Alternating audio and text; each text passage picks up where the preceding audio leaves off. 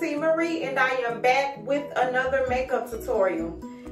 This makeup tutorial is basically kind of like an updated makeup tutorial. I saw this young lady doing her makeup on YouTube, and she took some different steps. She did a lot of the same stuff that I did, but she went in a different order, and it made it kind of easier. That way you had less cleanup to do as far as the eyeshadow falling on your foundation. So yeah, it was just a couple of steps that she did different. So yeah, I'm gonna try her way. So this is basically y'all just gonna be watching, but if y'all want step by step, just let me know down in the comments and I'll make it happen. All right, let's get into the video.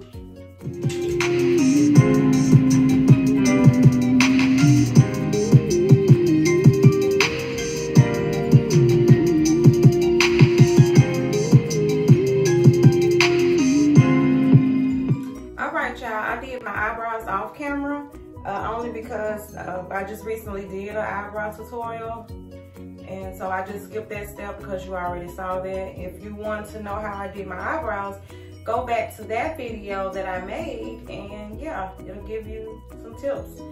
Anyway, so the next step she did was she went ahead and did her eyeshadow. That way, once she got done with it, you know, sometimes the little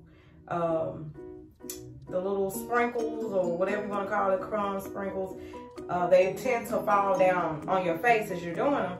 So that way you do that before the foundation. You don't have to worry about going back and cleaning it up. You do the eyeshadow, then you do your foundation. So this next step will be...